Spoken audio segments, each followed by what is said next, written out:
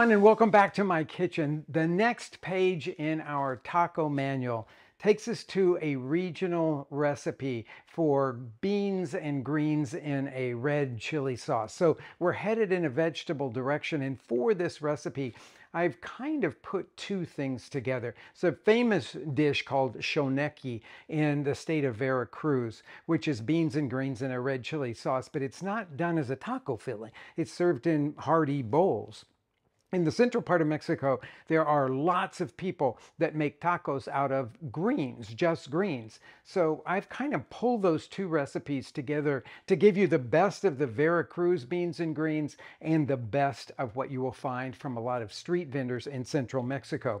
So the first thing that we have to do is to make a chili sauce. And this is if you're not really used to making red chili sauces, this is a great place to start because you're not working with a ton of chilies like you would be if you're going to be making a mole or something like that. So this is an ancho chili. It's the one that's got a sort of dark cranberry color to it. Make sure that they're always flexible when you buy them. If they're completely stiff, they will not have good flavor. I can tell you that.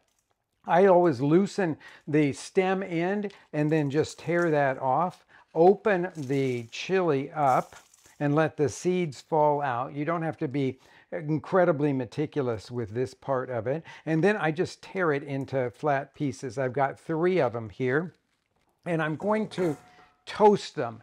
Now, this is an essential part of making a great chili sauce as far as I'm concerned.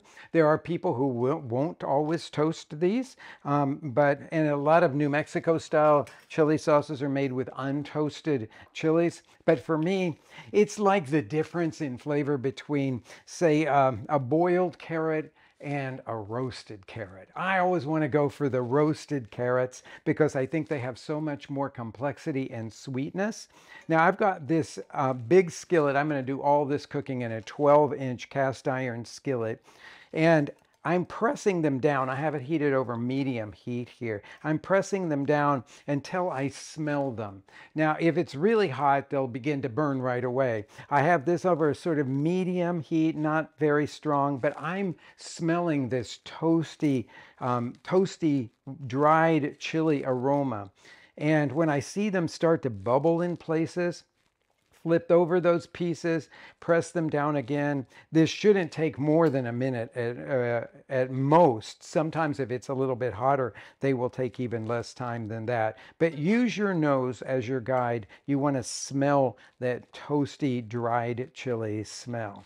Okay, so now they're all ready here, and I'm going to take them to rehydrate over to the sink here. And I have a small bowl sitting here. Turn on hot tap water. There's no need to boil water for this. Hot tap water is just fine. And when it is hot, then cover them generously with water, about 2 cups or so of water. And if they are all poking up because they're floating to the top, just lay a little plate on there and it'll keep them submerged. This will take about 20 minutes or so for these to rehydrate, and I'll meet you back here when they're ready. So take a look at these chilies. They look very different than the dried version of them. They're completely soft and reconstituted here with the water that we used to soak them. And I'm going to put those into a blender jar. Now, the next thing that you need to do is to taste this. Sometimes anchos will have bitterness to them. And so a little taste will tell you whether to use this or not. This one doesn't have bitterness, so I'm going to go ahead and use it for the blending and the thinning out of this sauce here. But let's get the rest of the ingredients together for it.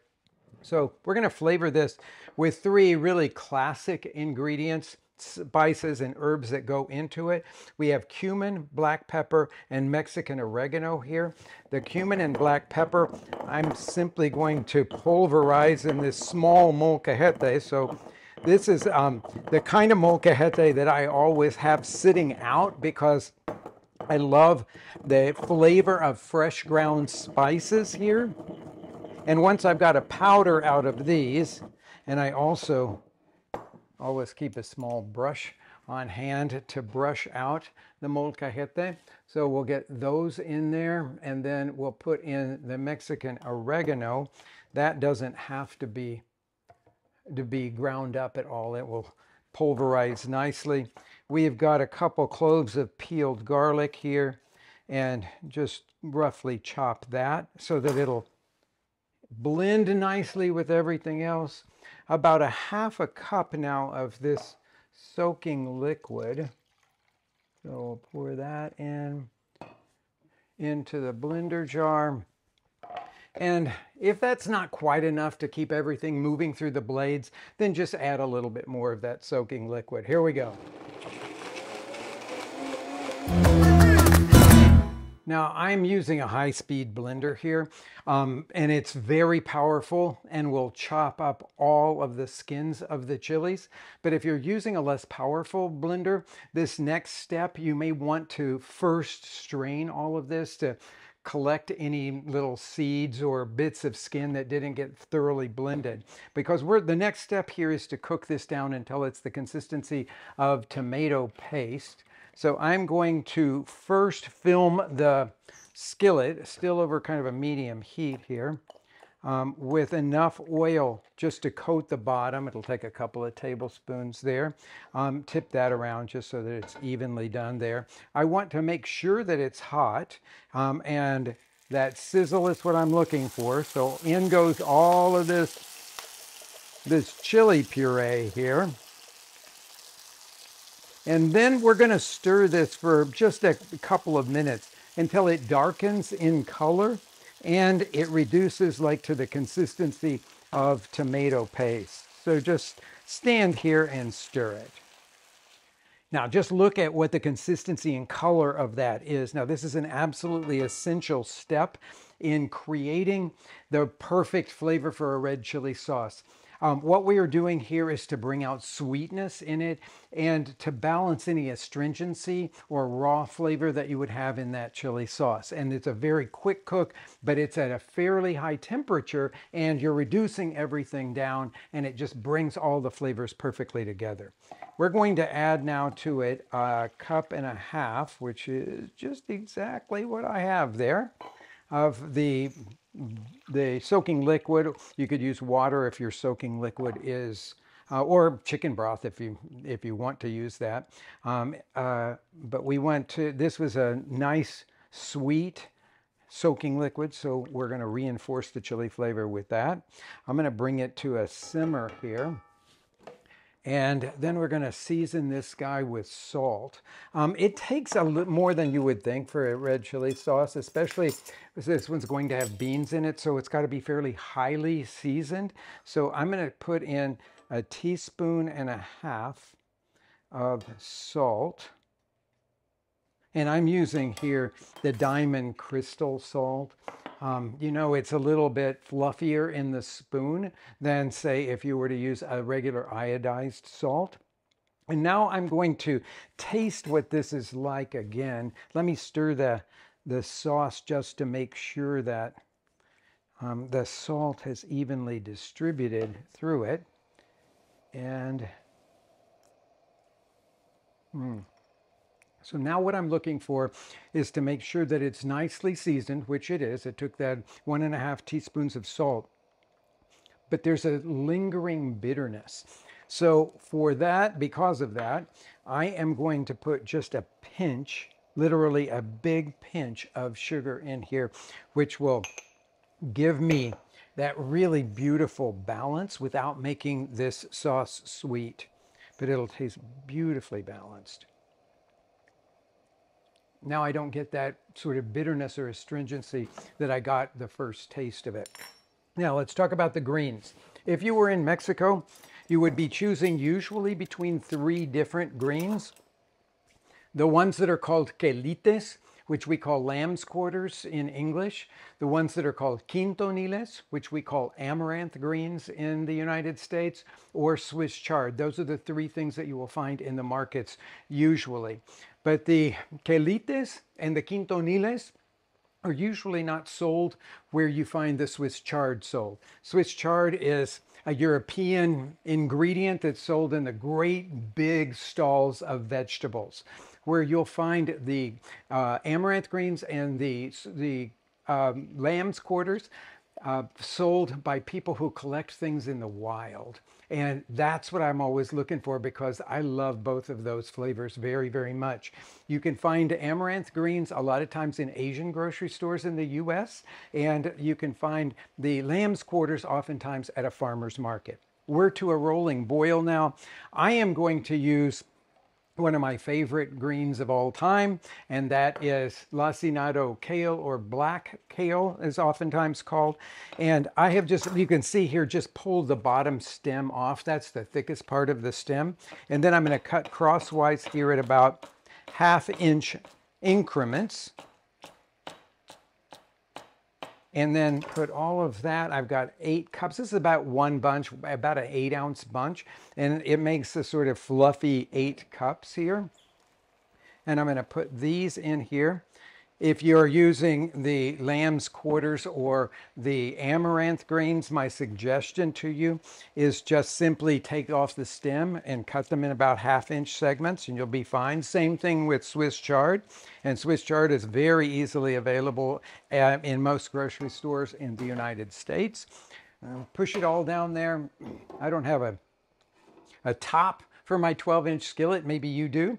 So I will put a sheet pan on the top of that, and we're going to let that cook for about 8 minutes or so. That's about how long it will take to make that green tender. Everything is going to be, every green is going to be different. The lamb's quarters will take about as long as the lacinato kale. And I will say that the quintoniles will take less time, about 5 minutes or so. You could even do this with spinach if you want to, but boy, it'll just sort of come to a simmer. You'll let it go for a minute or so, and that's long enough to cook spinach. That cooks really, really fast. But I'll meet you back here when this lacinato kale is tender. All right, let's see what we got here. It's reduced a little bit. I'm going to stir it. Yeah, it's reduced a little bit, but the kale is feeling to me like it's really close to done. You might want to have this be a little bit crunchy because we got a little bit more cooking to go here. Oh, it's just right tender. Okay. Last thing, 2 cans of black beans to go in here. And you see that I'm doing it juice and all here. When I was younger, we used to always say that you always wanted to rinse the beans that came out of a can because they had a tinny flavor to them. But that's not the case anymore because the cans like this are coated with something that makes them very, it protects the food that's in there. So we'll stir those beans in with the greens. And now we're going to let this reduce until it holds its shape, just what you would expect to have for a taco filling. We don't want any runny taco fillings.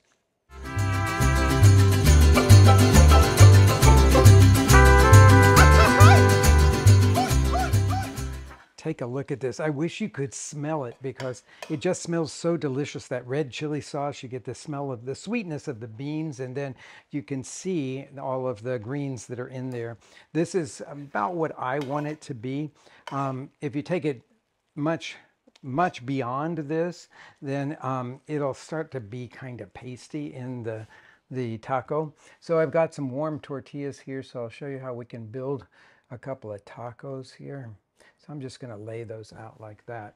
Now this is going to be hot, so I'll put that down there and bring it closer over here. So take 1 spoonful of the mixture to go on there, and another one. And what I like to put on this, you could do it with hot sauce if you want to have a stronger red chili flavor here. I think it's got enough, but I like the contrast of queso fresco here. This is the homemade queso fresco that we do at our restaurant, but you can buy queso fresco at your Mexican grocery stores or a well-stocked grocery store. But another version of a fresh cheese could be delicious here too. You could do goat cheese or maybe some feta crumbles. Those are fresh cheeses that will be absolutely delicious on this. It's a homey flavor. Certainly if you're looking for more meatless things to make at home, this is incredibly satisfying. So I encourage you to make the red chili beans and greens into tacos.